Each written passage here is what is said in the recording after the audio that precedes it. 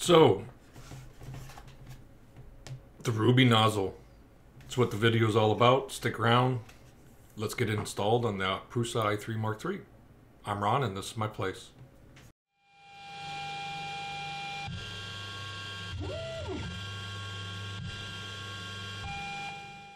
So, I got the Ruby. I've actually had it, it was on sale late last year. Matter Hackers, I think, had it on sale. It was like 75 bucks. And I've been looking at them for a while and I just couldn't resist at this point. I went ahead and took the dive and got it. I was originally going to put it on the CR10, but I really was enjoying the Prusa Mark III so much that I decided to go ahead and put it on that one. It's been doing the vast majority of my printing anyways. So anywho, that's what we're going to do, is going to put it on there. A few things I wanted to talk about was, unfortunately, I'm doing the video a little bit backwards. I don't have the nozzle to actually show you at the moment. But it's actually a piece of Ruby that's stuck inside of a nozzle.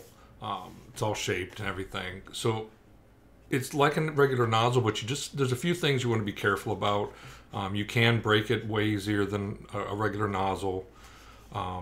But you're just going to go through your normal procedures of actually installing a nozzle. One thing they do recommend is this little device, which is nothing more than a torque wrench for installing a nozzle. And it really actually makes it really simple. It's a 7mm socket, 1/4 inch, and it just lets you thread it right in with the heat and everything. You just got to be a little bit quicker so you don't accidentally melt everything. But then as you're tightening, instead of trying to figure it out, it basically just clicks like a torque wrench. And it's theoretically set for around 0.5 Newton-meter. I think 1 is what is max or something like that. Obviously, depending on what filament you're using, it's going to be slightly different. But what's neat is it's torque wrench one way, but it locks in place the other for breaking a nozzle free and pulling it out.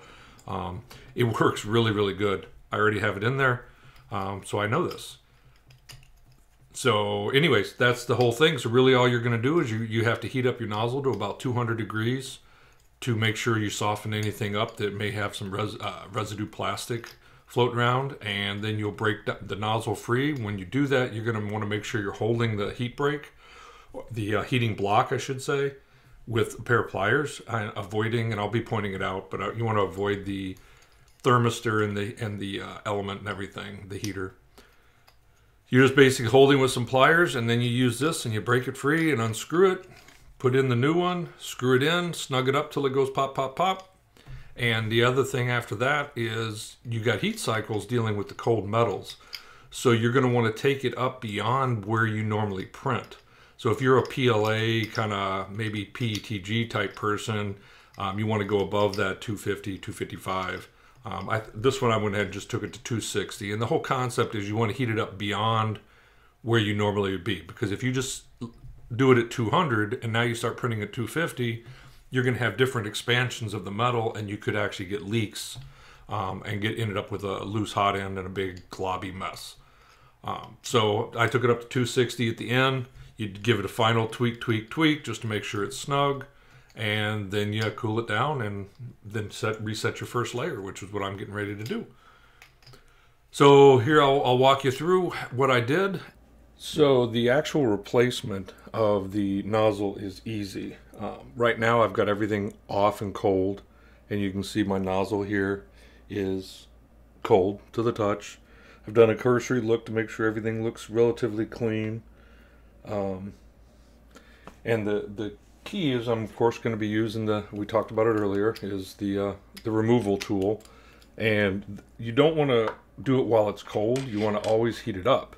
So I've raised my hot end up so I can have easy access to it. All I took off was the nozzle cooler, or the part cooler here, just to give me easier access to this. You can actually go deeper, but I think I'll have enough access to hold the block safely like that, and then there, so I should be good. Because you want to actually provide a little bit of support once you're ready to go. You want to be very careful though of these two things, because you got the heater here and you got the thermistor, and you want to be very, very careful. And of course you don't want to damage your sensor over here either. But so don't go gripping onto those. You want to grip, there's two flat sides, front and back. You can grip that just to kind of hold it in place so you're not twisting the heating block up there on the throat. So we're going to heat it up. The idea is you're going to be melting some of your plastic away or heating it up. So if there's some leftover stuff in there, you're not over torquing anything, and then we'll back it out. I'll probably pause and let this cool off again, and then we'll put the Ruby in. Okay, so we're heated up. I actually broke it free a little bit. It was kind of tough, but make sure you're not hitting any of that, like your fan that's spinning. Kind of grip it there, and then you just spin her down. And again, keep in mind this is very hot.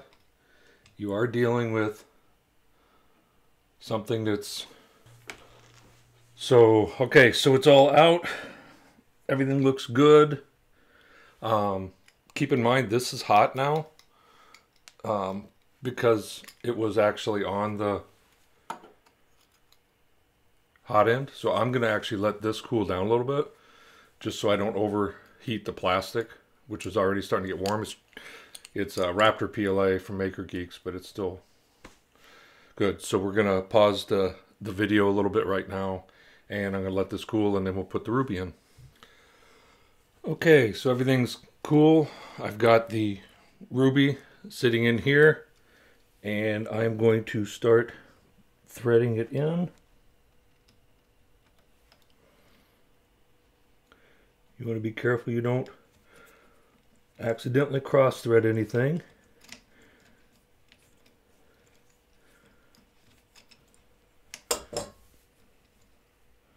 So it's snugged up there. Just kind of snag the heater block here to make sure it doesn't rotate until it clicks. And we're done. So now the only other thing I'm going to do is I'm going to raise the temperature up to probably, for mine, this one I'm going to go to, I think, I'll probably go to 260 because I don't print up there. So once you do that, what you're dealing with here is a bunch of different metals and materials that are going to shrink and shrink and expand with heat cycles. So you want to make sure that once everything's snugged up, we want to heat up to the point that above where we typically print.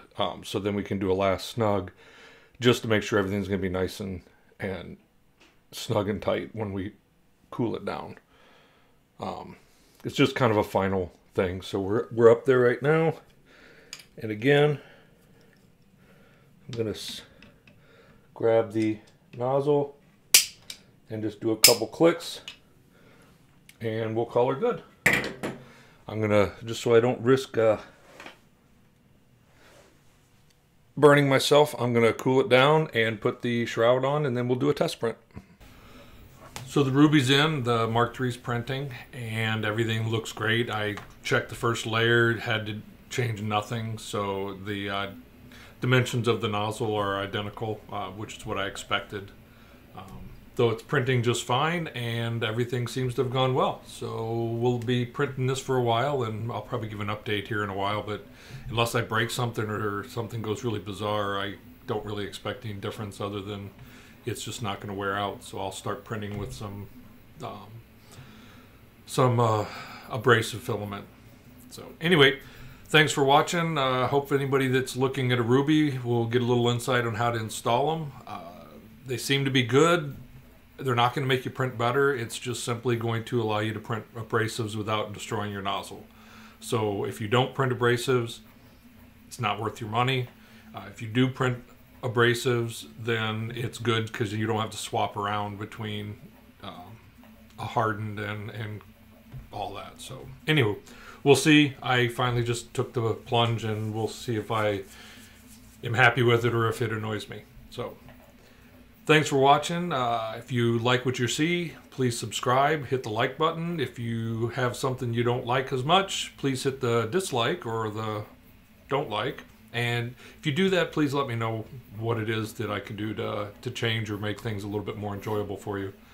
Again, I'm still playing with the sound. I'm still getting a feeling that I'm a little bit low, so I'm going to boost it up, and hopefully I don't blow anybody's eardrums out. Thanks again, and print everything you can.